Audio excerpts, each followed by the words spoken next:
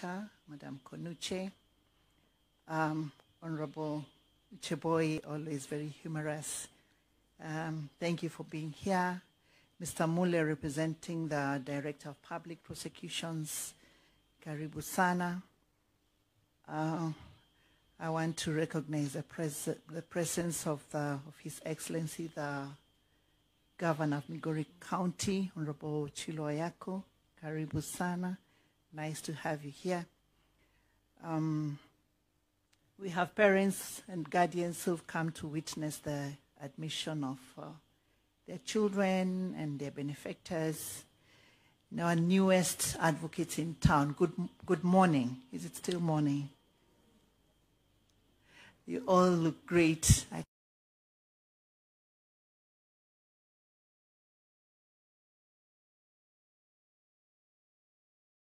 Premises. It is always a joy for us as judiciary to host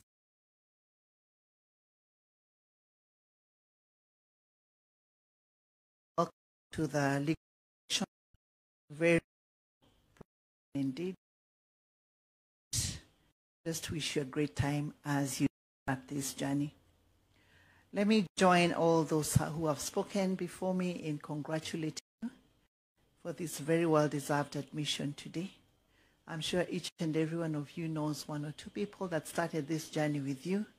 They are not yet. They're not here this morning with you. They are maybe not even almost coming here. So it's a great privilege to have made the finish line, and I'll just ask that we give ourselves a round of applause.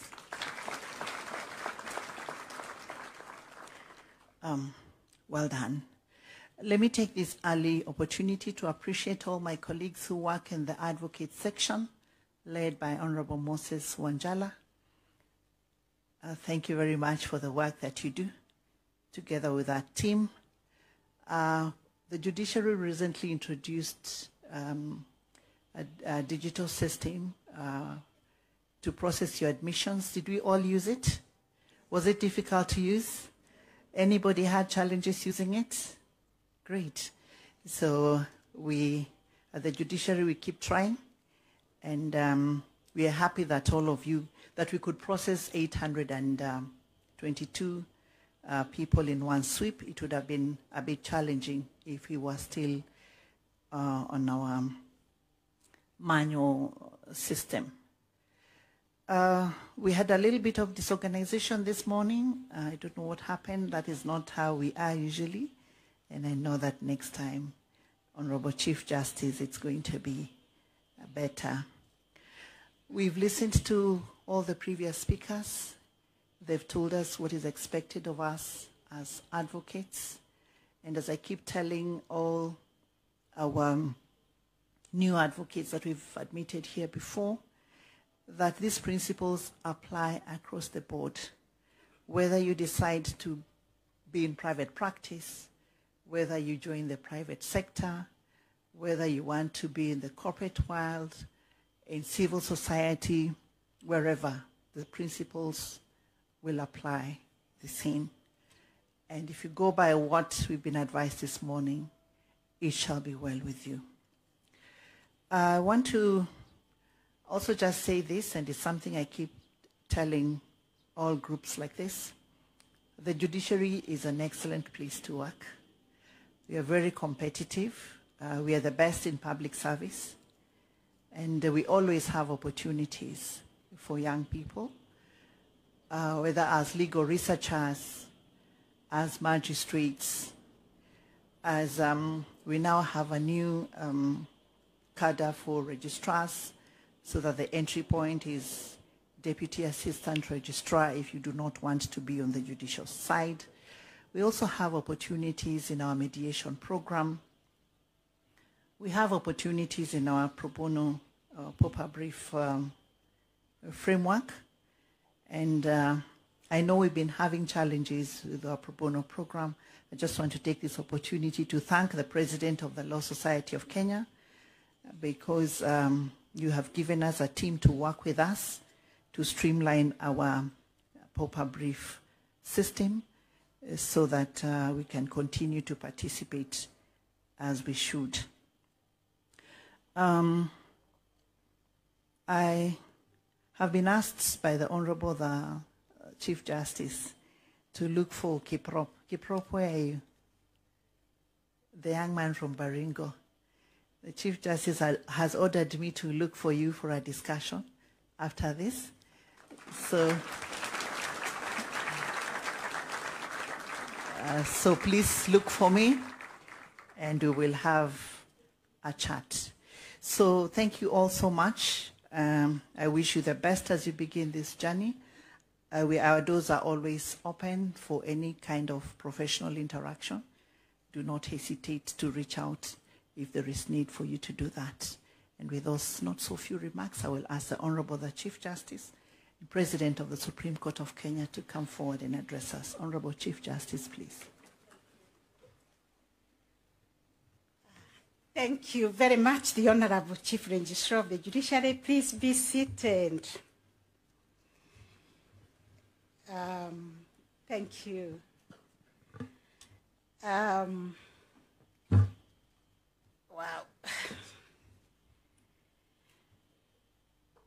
Yes, on a day like today, I get emotional because my memories take me to 1987. I think it's that 6 years ago when I sat where you are,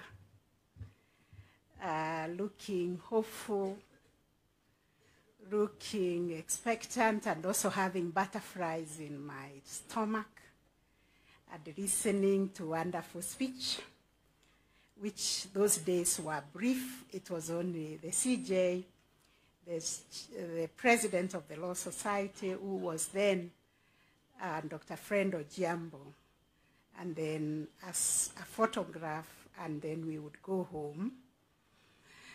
And that was a journey.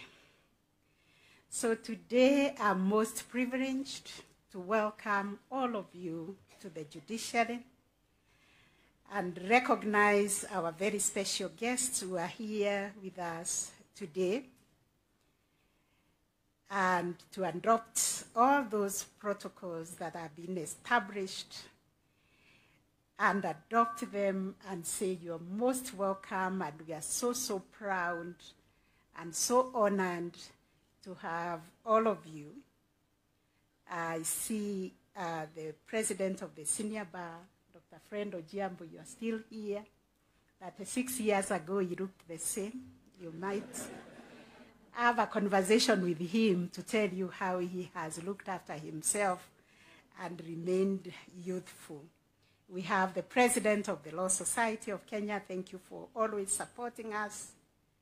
I must recognize the Honorable Otiende Amoro, the member of Jura Committee, and also for representing the chair of the senior bar. Honorable Cheboy, thank you so much for coming to grace this occasion on behalf of the Attorney General, who is the titular end of the bar.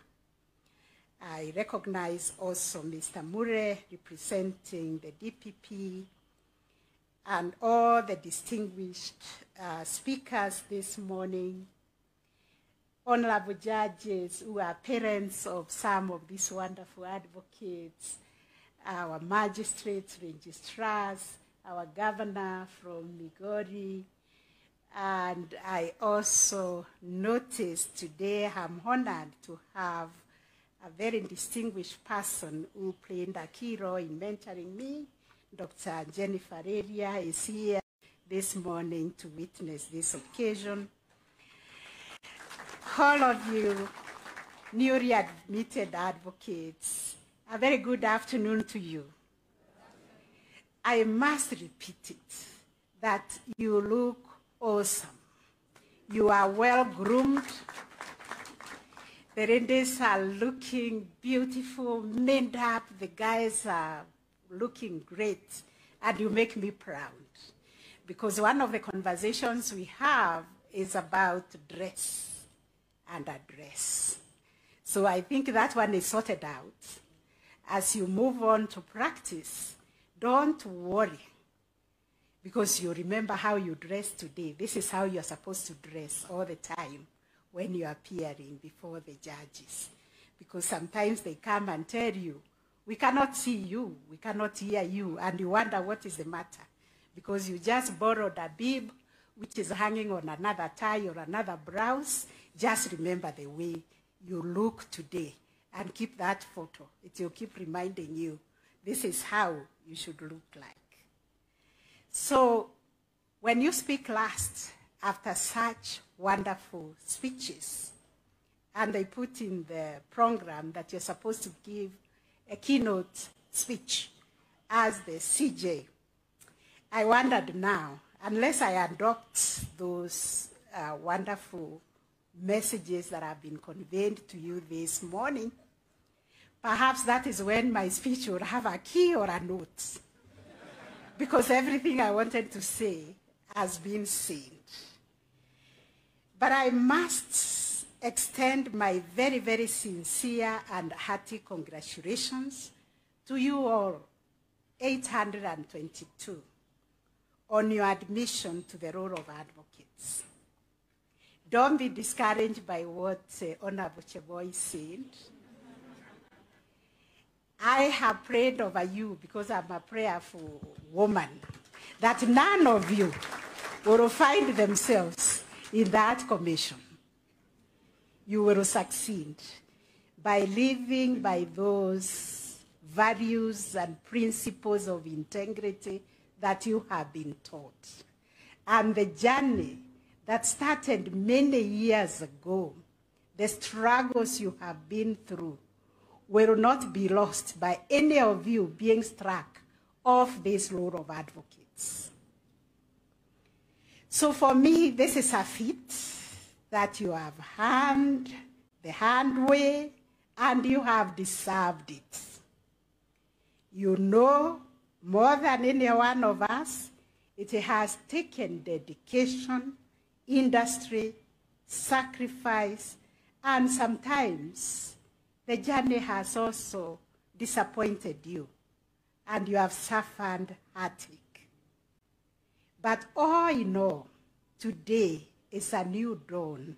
All that is in the past, we have admitted you as advocates of all the courts, including my court, the Supreme Court. So we all celebrate, and I join your parents, your guardians, and everybody who has supported you to celebrate this occasion of the admission to the bar.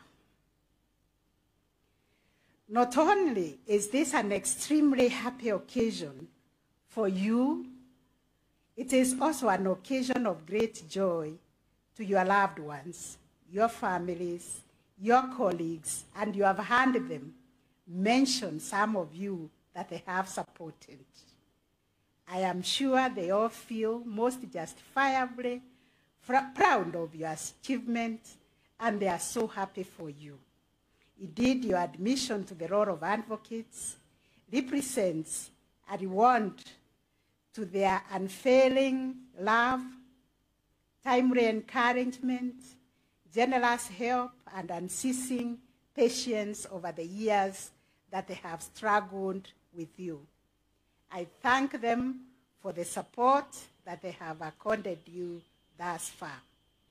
So today, I'm also proud to call you learned friends and tell you,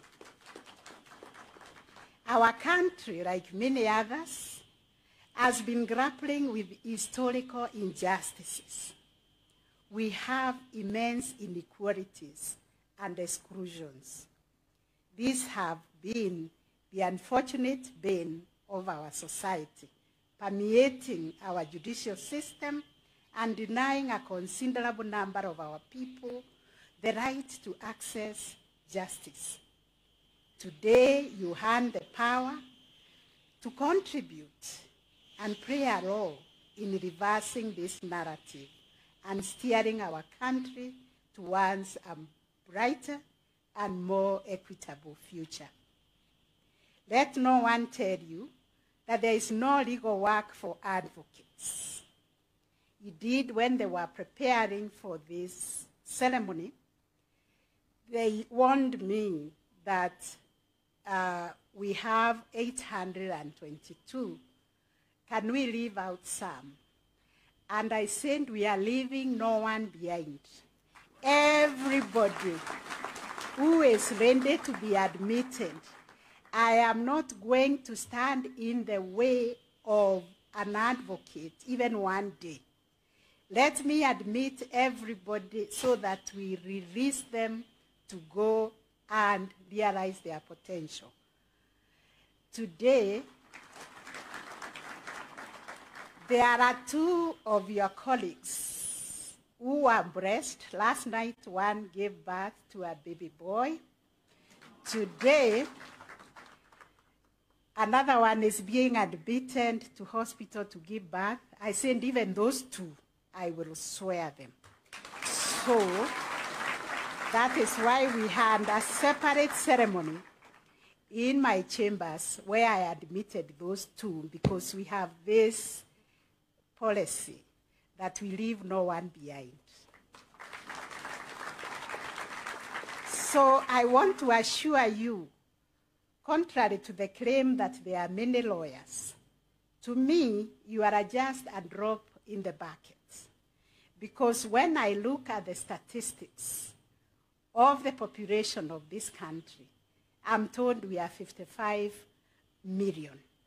And the economy is 11 trillion, because I think taxes are 3.6 trillion. So that is supposed to be about 30%. So when you put the other 70%, it is 11 trillion.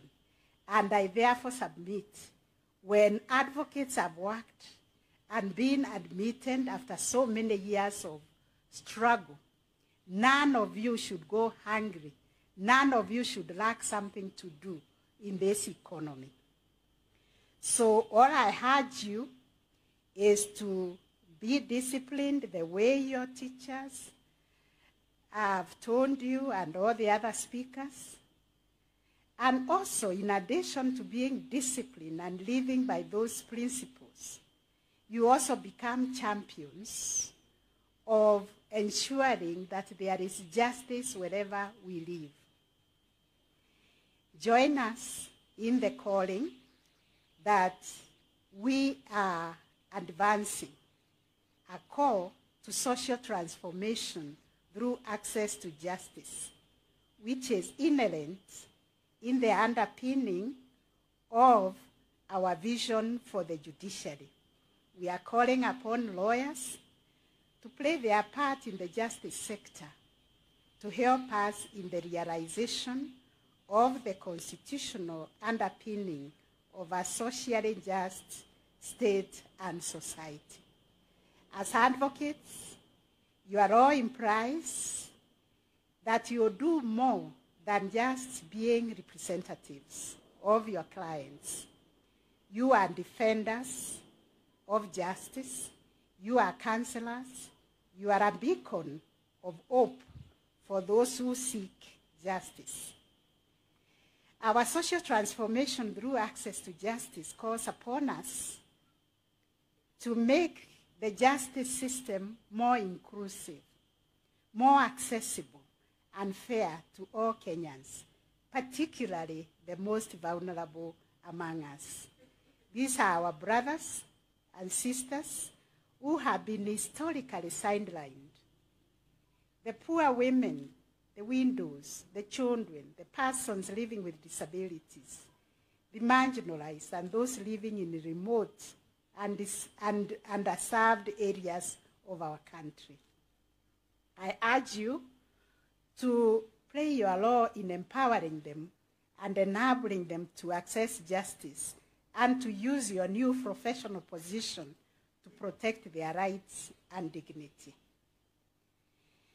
The law is not a static entity, but a dynamic one. Its interpretation and application can be a source of liberation or a source of subjugation, depending on how we look at it. As new advocates, your primary allegiance should not be to winning cases at any cost. You have been told It is not a case that is won or lost.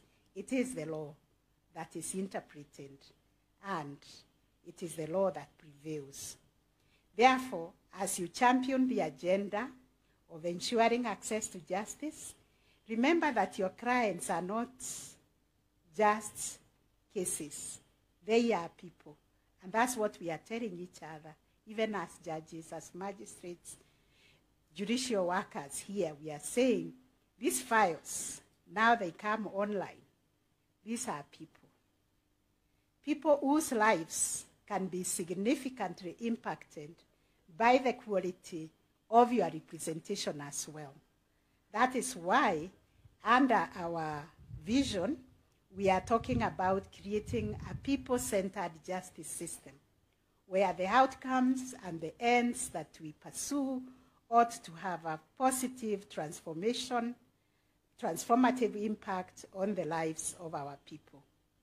We must strive to create a legal profession that is not only respected for its intellectual rigor and professional excellence, but also revered for its compassion and commitment to the social justice.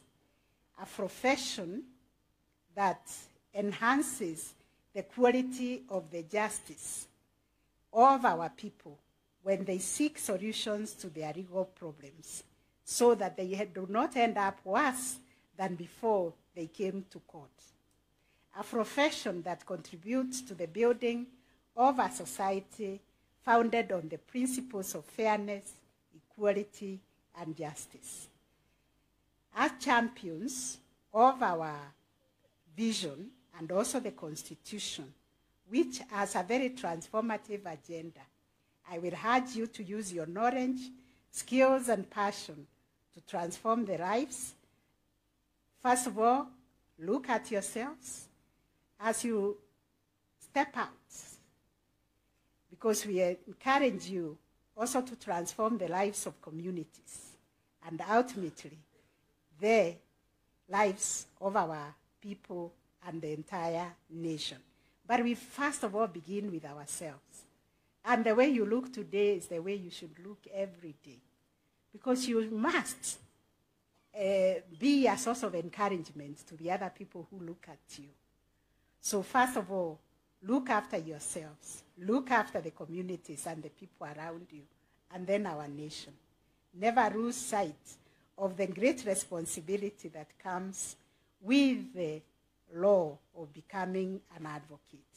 Always uphold those values of integrity, honesty, and diligence. Remember, the practice of law is not just a way of earning a living, it's a calling to participate in the administration of justice.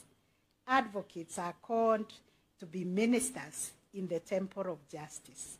Because of this, the defining feature of what it means to be an advocate is the overarching question of character, where one manifests a real deficit in the crucial attributes of honesty and integrity.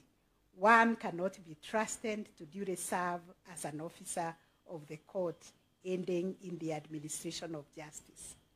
Therefore, we should remember the inescapable truth that being an advocate entails a choice to live by the values that you have been spoken to this morning. This is important because each one of us, by our involvement in this enterprise of administering justice, has the ability to do tremendous good or to inflict tremendous harm, depending on whether we place character and values at the forefront of what guides us. That is why admission to the bar is about character first and only then about competence. It is for this reason that you must live by the ethics of the profession. In order to avoid the tragedy Honorable Cheboy talked about, of being struck off the roll of advocates that you have signed today, for me, this will be a very great loss, not only to yourself, your family, but also to your nation, if you are struck off the law. a privilege that you have earned after so many years of hard work and sacrifice. I therefore will plead with you to live by those ethical standards expected to guide the conduct of advocates in all that you undertake to do. We, as a judiciary, have recently inaugurated the Chief Justice's Young Advocates Mentorship Program. I expected you to clap for that. To help you, those who are willing, find footing in the profession. We were also mentored by our seniors when we joined the profession. And we sat as the Office of the Chief Justice with my colleagues, judges and magistrates and registrars. And we felt it is necessary for us to begin a conversation of building confidence in the young lawyers who are being admitted to the bar, to tell them there is hope, for them to keep the faith and to keep going. So this program has two limbs, and we do it also with the Law Society.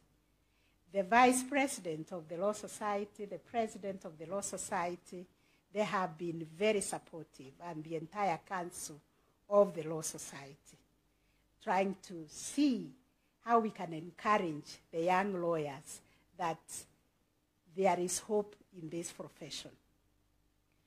So we are looking to encouraging young lawyers never to give up. You can sign in the pro bono legal aid scheme that allows young advocates to earn a modest stipend as you represent vulnerable persons. And as you represent them, it's not just a stipend. You learn a lot. You gain a lot of experience. The second limb is mentorship, which allows the senior bar, led by the president of the senior bar, and also the president of the Law Society and other distinguished legal professionals, to guide you through trial advocacy skills, training and mentorship in the ways of the profession.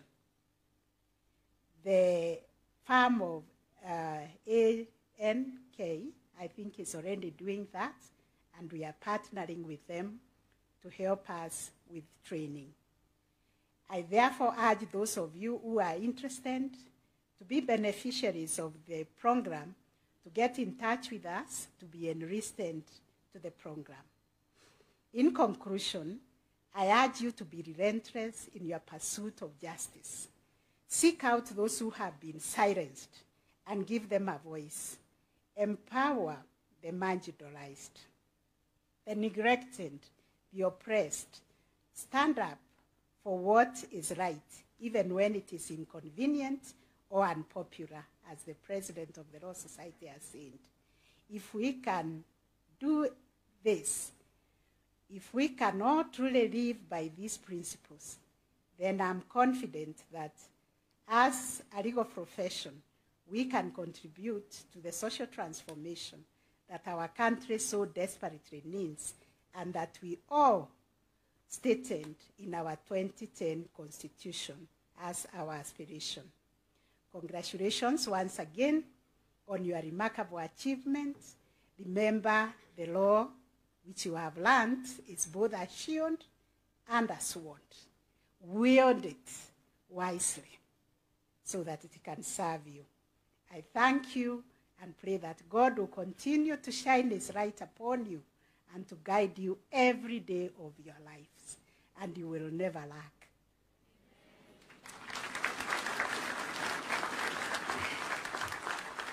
Now, today, like I said, is a very emotional day for me to celebrate all of you, 8/22, and how I wish I could join each one of you in your celebrations, in your lunch, in your dinner, whatever you're throwing about to celebrate these big milestones in your life. So I recognize each one of you and celebrate each one of you. And I will ask you to join me today Because during these ceremonies, as I celebrate each one of you, we also like to recognize members of the judiciary family who have worked extremely hard to earn this qualification. Some of them go to school while they are working full-time. Some of them support others. So on a day like this, we recognize our immediate family, comprising colleagues in the judiciary, staff members who joined the judiciary before acquiring legal qualifications, but stand in hand despite the heavy workload to obtain this coveted qualification. We also celebrate our extended family, our children, siblings, spouses, mentees of our colleagues who have worked with us and inspired so many of you to join the legal profession. So today, I am, with humility, extremely proud of the following from the judiciary family.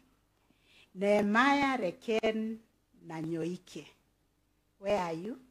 He is a court assistant at Kiogoli's Records, who studied, and today he has been admitted as an advocate. Virginia Kavata Maingi is a court assistant working at Political Parties Disputes Tribunal. She has been able to jungle her work there and study to qualify to be an advocate and be sworn today. Sospita Munene Njeru, where are you? This is a son of our colleague, the Honorable Justice Jesse Nyaga, a judge of the High Court. I don't know whether your dad is around, but we celebrate you. Benjamin Vinya Macau, where are you? He is the son of the Honorable Mr. Justice Onesimus Macau. Congratulations to you and your wife for bringing up a fine young man. I hope he will also become a judge like you. Judge Macau is a judge in ELRC. Nesta Apone Valentine Ragot, where are you? You are a son of our judge, Rende Justice Judith Omange, judge in ELC. Congratulations, Lagot. Where are you? You are scared of standing up. Your mom is very proud of you, and we are all, for bringing up a lawyer in the family. Kanyangi Angeline Atieno, congratulations, you are the daughter to Christine Kanyangi, our court administrator at the court tribunal, Cooperatives Tribunal. Oro Aneti Anyango,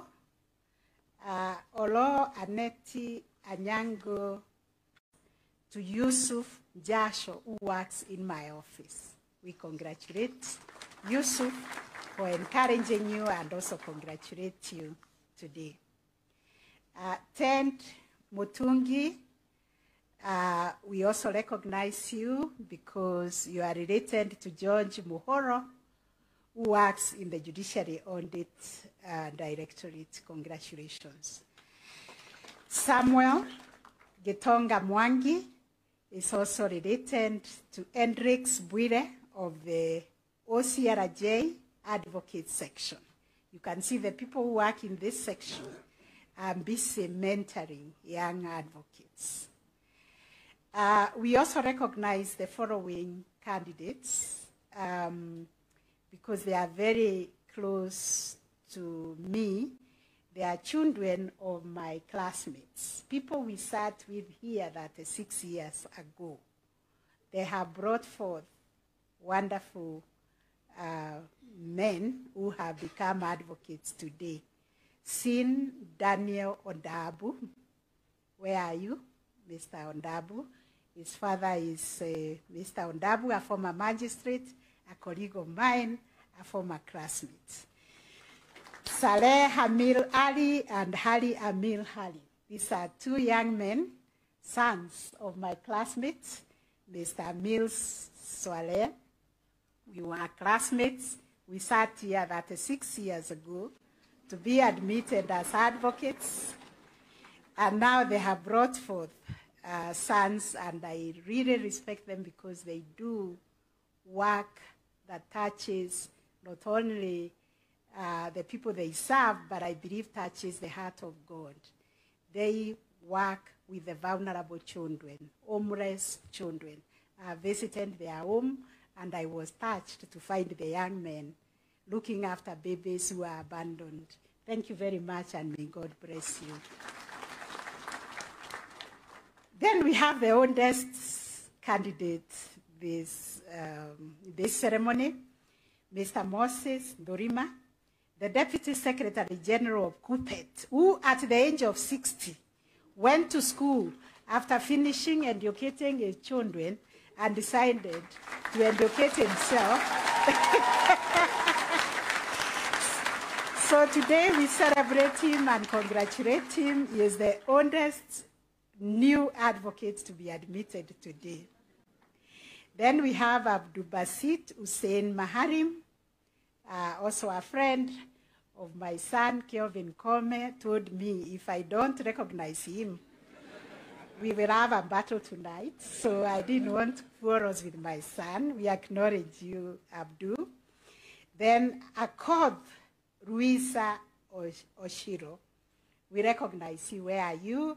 The daughter of our distinguished Governor of Migori, His Excellency Achiro Ayako, and your wife.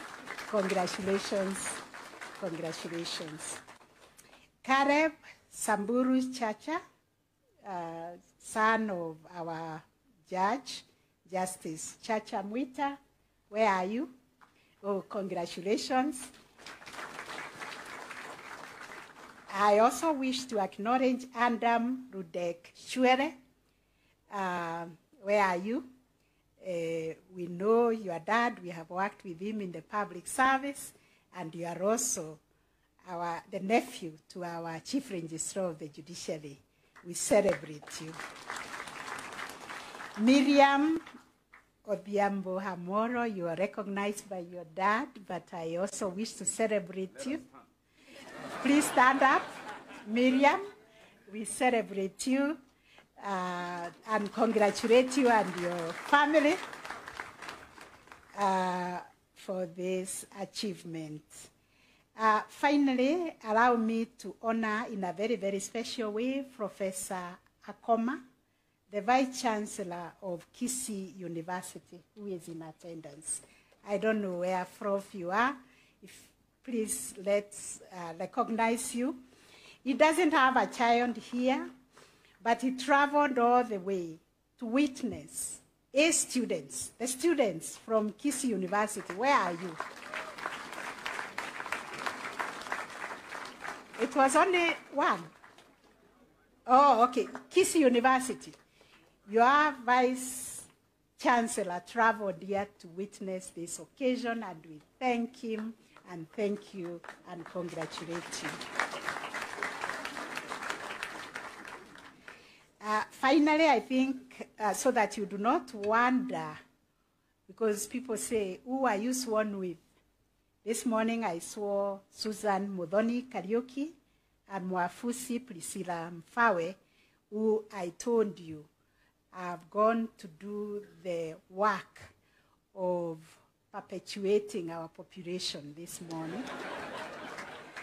So they were also sworn. Please join me in congratulating them and the newborn babies.